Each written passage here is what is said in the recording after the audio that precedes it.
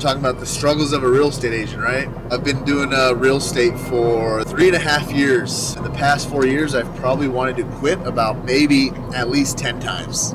You really learn about yourself in real estate, and you really learn what it takes. And it's going to test you. You're going to fall down. Real estate's going to break you down.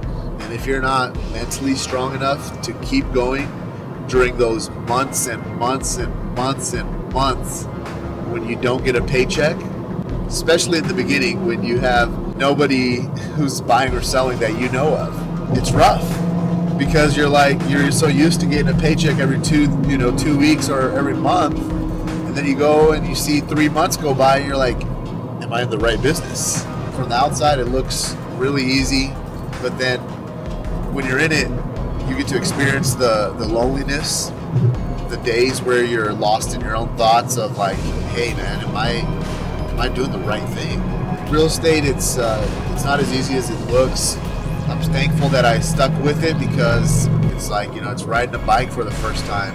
You might fall a few times your first couple times, but once you get the hang of it, you start paddling, then you can start riding with no hands. I'm not there at no hands yet, but